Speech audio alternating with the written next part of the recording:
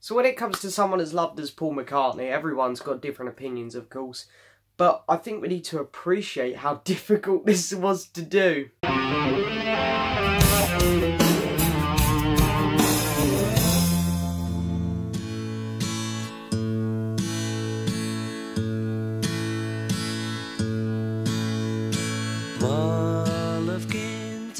Oh, it's so hot here today, guys. Gotta be drinking water. But hello and welcome back to another video. I'm just gonna bring the chair down a little bit.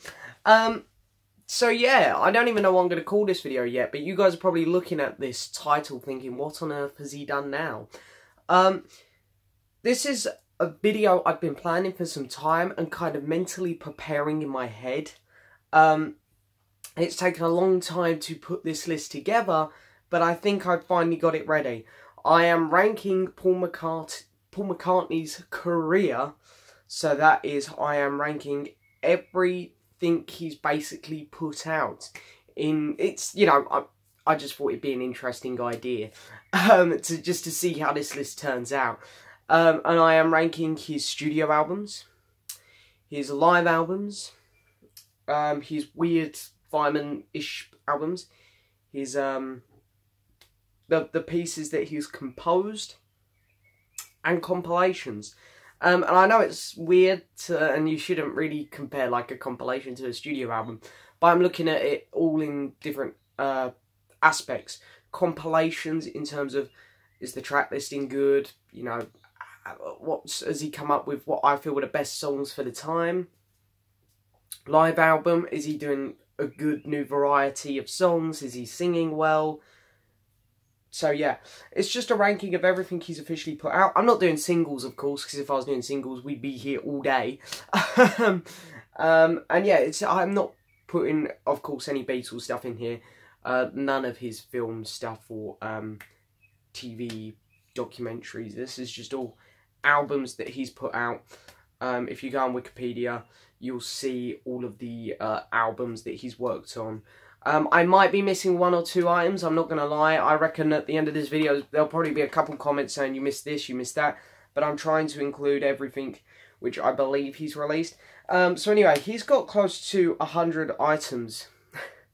So I'm going to try and go a bit quick. But yeah, of course, at the end of the day as well, I just want to say this is my opinion. And, you know, I'm not right by any means. I'm probably the furthest thing from being right. So if you guys would be interested, I'm not making this a thread or anything, but if you guys did want to take part and jump on this challenge as well, I'd be very excited to see what videos you guys could come up with as well. What lists you guys could come up with. It's not an easy task, that's for sure. It took me a good couple days to come up with this. So if you are going to do it, I'd say have a really good think about it.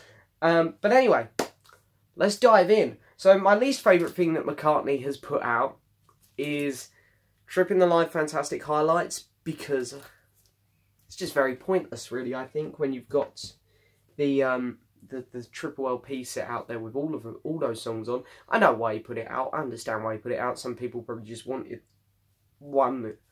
a smaller listen. But the next thing up, the Liverpool Sound College that McCartney worked on. I mean, it's under his catalogue. I'm not sure if he produced it. I think he produced it. But yeah, this is just weird. I mean, the Fireman stuff's a little bit out there, but it's still listenable. This one's just really weird. This is kind of his Two Virgins, Life with Lions, electronic sound thing. And it came out very late in his career, in the year 2000, so... but yeah, it's a very strange listen and one which I don't really get any enjoyment out of. Then we've got a studio album. We've got Chopper BCCCP. I'm just not a fan of this album. I just don't like it. There's not a single song on here I actually enjoy, if I'm being honest. I know, looking at this album, he had to make it quick. It was made specifically for the Russian market. And yeah, I'm sure when it came out, it was alright. But now that there's so much out there on McCartney and it's also available, it's just obviously one of the weakest things he's done, I think. But anyway, understandable at the same time, so you can't be too critical of it, I don't think. The next one up, is Strawberry Ocean Ship's Forest by the Fireman. So this was the first Fireman project, which came out in '93. And yeah, it's an interesting listen, as I say. I do enjoy it. But this one's very generic, I think, very plain. Very not much characteristics going on in this one. It's a bit meh. But it's it's an alright album. It's an alright album. And then I have included this as well. This might be stretching the barrel a bit here, but I have included the McCartney interview because it is an official release at the end of the day, and it's quite an interesting listen. I think there's a lot of cool topics on this that he goes into. He opens up, of course, talking about McCartney 2 because that was the latest project. But he goes back and talks about things like wildlife, and of course he talks about the Beatles. He talks about things like the Beach Boys' Pet Sounds and some really interesting things on here. So it's not actually a bad list. I mean, it's not one that I go back to at all. I'm not going to lie, but the first time you listen to it, I don't think it's alright. It's fine. And then the very first thing he done in his solo career, Family Way.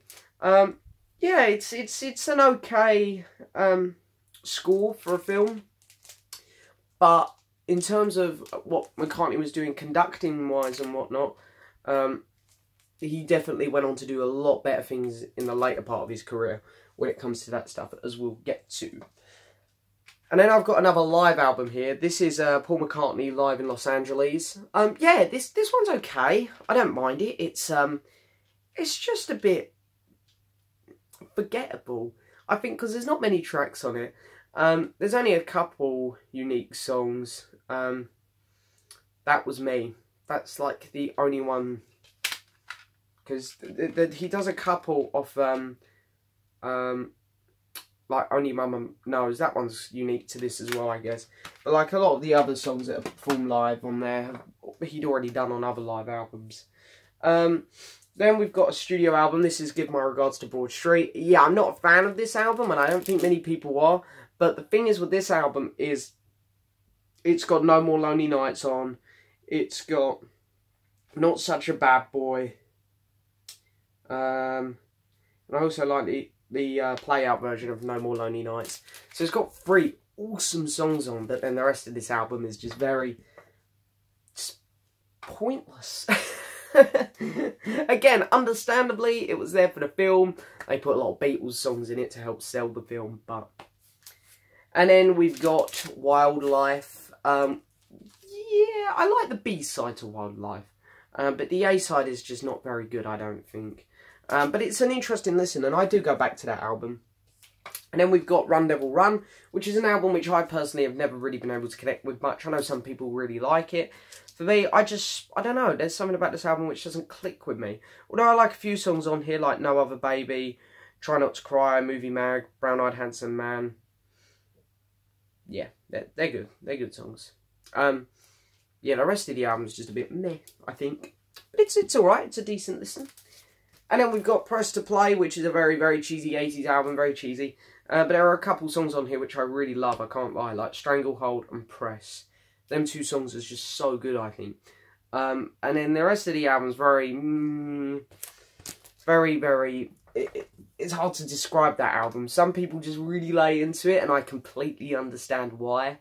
I personally wouldn't lay into it, but it's an album which is just very middle of the road, I think. And then here we've got Rushes by the Fireman, which is the second album from them, which is a much better album. The pieces are original on here, which is nice. My favourite track on here is Apple Tree Cinnabar Amber. That's a really, really cool instrumental. And yeah, it's actually a good listen. I actually enjoy listening to it. I do like my instrumentals, and I think that's a very, very cool album. It's a very mellow, very nice sounding, very well produced album as well, I'll say. And then we've got Paul McCartney's Unplugged, the official bootleg.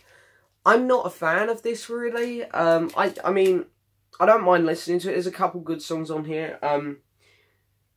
But as far as Unplugged albums go, this is actually one of the worst ones, I think. There's so many better artists who have got on Unplugged and then released their session on there as an album. There's so many better albums out there of people on Unplugged, I think. But there's some good stuff on here at the same time. It's still a fun listen. I just think McCartney went the wrong way. I like it when people go on Unplugged and take kind of rocker songs, like, you know, Eric Clapton done Layla, and then he done a nice slow acoustic version. Imagine if McCartney done like a slow acoustic version of Helter Skelter. I reckon that would have been awesome. But anyway, next up is Pipe's Piece. Very similar to Breastplate, very cheesy. But I like the way the album starts and ends. I love Pipe's Piece. I like Say Say Say. And I really like the track Through Our Love, which closes the album. Everything else is a bit hit and miss on this album, though, I'm not going to lie. It's a very, very strange album. Then we got Kiss on the bottom, which I really love for what it is. Diana Krall done a great job on this. It's just a really interesting listen, I think. It's not amazing by any means, but I think McCartney done a really good job. I think he nailed the American Songbook stuff. And then here we got Thrillington, which is cool. I'm a big fan of Ram, as we'll see. It's nice to get chucked back into the Ram sound. McCartney only produced this one, so he wasn't heavily involved. But yeah, it's a nice little side project that originally was going in the early days of the Wings, but didn't get released till the later part of the Wings' career. But it's nice that he put it out eventually, and it's a cool listen. And then here we have Trippin' Alive Fantastic. It's just chock full of songs. There's so many songs on it. But I don't know why. I just don't think McCartney sounded great on this one. I think it might have been because he hadn't toured for a while. I'm sure someone will let me know. It was his first time back doing a big tour. So it's not one of my personal favourite live albums from him. But there's a lot of stuff on it, and it's a really cool listen. And then we've got Wings' Greatest compilations. This is the first compilation. So yeah, the reason I've put it here is because, you know, there's some great songs on here, let's face it. But at the end of the day, I'm not looking at compilations like that. I'm trying to look at it as how well he's picked here. And I feel like these songs were all picked really well. From you know, everything Wings, At the Speed of Sounds and everything before. Oh, no, it does go up to London Town, sorry. It's everything before Back to the Egg. So I think they picked all the hits, obviously. Of course they did. But there's a couple songs on here. Me and Mr. Mayor just reviewed this album, and he pointed out that like Another Day isn't even a Wings song. So that's a very good point to add towards a little critique of this album. Plus, even though I know a couple of these songs were big hits, like Hi Hi Hi and Let 'Em In, I'm just not really a fan of them songs. So, yeah. And then next up is Wings at the Speed of Sound. And again, this is an album which I'm probably going to get a lot of flack on, because I know it's a very popular album. Again, if you grew up with it, being around when this album came out, I'm sure you will have completely different feelings towards this, which is understandable. But for me, I just never really been able to connect with this album. There's only about 3 songs on it I like. The 3 songs I like are masterpieces, I think. But I have reviewed that album, so if you want to see me go into more detail on it, it's there. And then people are going to kill me for putting this in front of Wings at the Speed of Sound. Here is Driving Rain. I like Driving Rain. It's an album which has grown on me over time. The production on it's really good. Paul doesn't sound great, and there are about 5 songs on here which are absolute garbage, there's no doubt.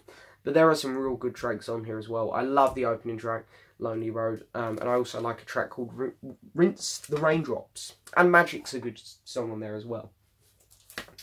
And then here we've got Ocean's Kingdom, which is a beautiful, beautiful album. I've got this on CD as well, because I've left my vinyl sealed. But I love putting this on in the background when I'm doing work around the house and stuff. It's a beautiful piece to listen to. It's so good. My favourite track on here is probably Moonrise. I think that's a beautiful, beautiful song. I absolutely love it. And then I've also put here, because it's just so similar almost, Et Call Meum, which come out in 2007, I think it was? 2006. Very small pieces, but again, just beautiful, beautiful work. I really want them to put this out on vinyl. I would honestly buy it in a heartbeat. It's so good. It's really good McCartney work there. I'm trying to find a spot to put my CDs. I'll put them here. Okay, next one up is Paul is Live. I like this one. This is better. Paul's vocals are better than Trippin' Alive Fantastic on this one. And I really like that he's doing a lot of the Off the Ground songs. Because again, as we'll see, I like Off the Ground. I think that's a good album. So yeah, there's some really cool stuff on here. And, you know, he does some good Beatles stuff. Like I Want to Be Your Man he does on here, which is cool to hear him do that. That's really nice. And then here we got Flowers in the Dirt, which is another McCartney album I've never really been able to connect with too much. Because, again, I know some people love it. I don't like the Elvis Costello stuff, other than My Brave Face. That's good. I really like the track This One, which is on here as well. Okay, I'm going to have a quick drink if it's okay. I do apologise, but... Oh, the hay fever and the weather. Feel it getting to me. Okay, so the next one up. Yeah, this is weird. You guys can already see what it is. Twin Freaks. Why is this so high? Why have I put this so high? Why have I put this above Flowers in the Dirt? Because I definitely would rather put Flowers in the Dirt on. Don't get me wrong. As I say, I really would put any of McCartney's studio albums on over everything else, really. Because studio albums are where it's at. But I have a lot of respect for this album, which is why I put it so high. Because it's different, it's unique, the production on it's fantastic, and I really enjoy listening to it. I know some people don't. I do. I don't know why. I just really enjoy it. I absolutely love the version of Live and Let Die on here, and What's That You're Doing is also fantastic. And Mumbo, the version on this is better than the original, I think. So I don't know why, I just really, really enjoy that album. I know, it's weird. And then here we've got London Town, which I have just reviewed, which is a very interesting album. It's got a lot of good stuff on it. It's got some fluff on it, but it's got some really good stuff on as well. And then we got another compilation. Wingspan. Yes, so of course when Linda McCartney unfortunately passed away, Paul went back and plucked this album out. You've got the hits on the first vinyl and the history on the second vinyl. And it's a great little, you know, selection of songs. Well, no, I'm not sure. Again, there's hit songs on here which aren't by Wings, like Another Day, and No More Lonely Nights. That's not Wings, is it? I don't know. But yeah, I know No More Lonely Nights, of course, is from the 84-5 album, Give My Regards, and obviously Wings split up in 79. So I don't know whether they got back together to record that song. I don't know. But yeah, it's a good compilation. I enjoy it. And then we got Red Rose Speedway, which is an album which I kind of dig. I know some people don't. I like it. It's a very unique album. I don't think you'll ever hear anything quite like it. Then another compilation I've put in, All the Best. And yeah, I'm pretty biased to this because this is the album that introduced me to McCartney's solo career. I used to play it all the time. So I am very biased to this one. I like it because it covers everything, really, from Wings to all of his classic solo hits, like Maybe I'm Amazed and what other ones could I say? Say. So yeah, that's a good one for me. And then here we've got Standing Stone, which is beautiful as well. I feel like they were trying to do the Liverpool Oratorio again with that one, but it's a really nice listen. And then I've got Back in the World. And yeah, I really enjoy this album. It's really cool. He does a lot of the Driving Rain songs on here. Some odd choices, but it's a really good live album. Then I've got McCartney 2, which is an album which, again, I have a soft spot for. I love the creativity of it, how unique it is. And coming up, I think is still one of McCartney's best songs.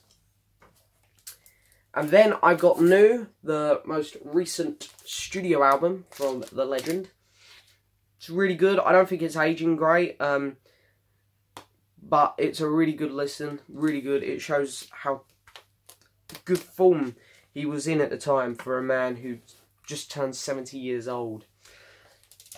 And then we've got Back to the Egg, which will be my next McCartney album I review, which is really good. There's some really good stuff on here. It starts off really well. I love Baby's Request. It's really, really awesome song. And then, again, pretty biased towards this one, because I know it's definitely not one of Paul's best live albums, but I have a soft spot for it, so this is kind of what I grew up with. I used to watch it with my grandparents all the time. Good Evening New York City. I absolutely adore this. And he does some Electric Argument songs, which, again, as we'll see, is one of my absolute favourites. Then we got Working Classical. I really like this classical album because it actually touched on his solo career. like, he goes back and does Junk, Warm and Beautiful, My Love, Maybe I'm Amazed, Calico Skies, Golden Earth Girl, Some Days, She's My Baby, and A Lovely Linda. And then, of course, there's some new bits on here as well, which are, it's really cool. Really, really good listen. Really, really good listen. And then here we have the debut.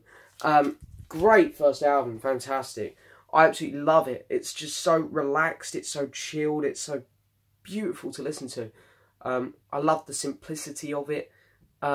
It's just, I don't know, I know that it's a very simple album and it's not groundbreaking by any means, but I don't know why, I just always enjoy listening to it. I think it's just so chilled, it just puts me in a good mood. And then I've got a compilation, the last compilation, Pure McCartney. Yeah, this one's done quite well. I love it. I think this is Paul's personal selection of songs, and I think he done an incredible job picking out songs. For a man who has probably close to 500 songs, he's done a great job at picking out the best ones, I think. He's picked some very unique ones as well, like Hope for the Future, Say 2015 remix, Good Night Tonight. And he's picked some personal favourites of mine, which I'm really pleased he put on here. And I love the fact that it's all in a random order. I love it, because I haven't memorised this track listing. So it's kind of like, you never know what song's going to come on next. I really like that. And then we've got Off the Ground, which is an album which I have a big soft spot for. I like this album a lot. Off the Ground, I Hope of Deliverance. I really like Biker Like an Icon. I know other people don't. And I like Come On People as well. So it's really good stuff on this album. Really good stuff. And then we got Venus and Mars. Nearly forgot the name then. Great rocking album. Great rocking album. Absolutely love it. It's fantastic. And then here we've got the last orchestrated album. I'm losing my words now. Liverpool Oratorio. I really like this. It's such a beautiful listen. It really is. I put this on quite frequently and I just always enjoy it. It's just such a good album. It's beautiful to listen to. Absolutely incredible. I'm not big on the whole opera stuff and whatnot, but there's something about this which is just fantastic. I think, you know, Carl Davis definitely had this huge input, which was what made it what it was. But, you know, Paul had a big involvement in this one as well, and it's a really, really good listen. And then we got Tug of War, the classic 80s McCartney album. It's great. It's really good. There's only a couple songs on here I don't really like. Other than that, it's such a solid album. Really good. And then we've got Memory Almost Full from 2005, an album which I've always just loved. I love the production of it. I love McCartney's voice. I love how loud and rocking it is. It's just really fun, really awesome. Really good album. Okay, so what we down to now? We got 1, 2, 3, 4, 5, 6 albums. So, Electric Arguments, number 5. I adore this. I absolutely adore this. This is why I really want Paul to do another Fireman album, because I really feel like this is some of his best work right here. And it's you saw how low the other 2 Fireman albums were in my discussion here. I really feel like the Fireman have just got started with this album. So I really want them to do more, because it's so good. Has some of McCartney's best work on, like Nothing Too Much, Just Outside, 2 Magpies, Sing the Changes, Travelling Light, Highway, Light from Your Lighthouse, Sun is Shining, Is This Love, and Don't Stop Running. Just some fantastic songs on there. Incredible work. Incredible. I absolutely love it. I think it's such a good album. And then I've got Wings Over America, which is arguably the best live album of all time. It's so good. It is so good. It sounds great. The tracks that they do on here are fantastic. It all flows really well. And what's funny is half the songs on here are better than the studio versions when it comes to the Venus and Mars and Wings at the Speed of Sound songs. I do prefer the live versions of a lot of the songs off them albums. Not all of them, but a lot of them. And then coming in at number 4 is probably the most famous thing that Paul has ever done since he broke up with the Beatles. And that is Band on the Run. Iconic masterpiece album. It flows so well. Every song is gold dust on it. It is just perfection in a nutshell. It's a fantastic album. One of the highlights of the entire decade that was the 70s. It's an incredible album. Incredible album.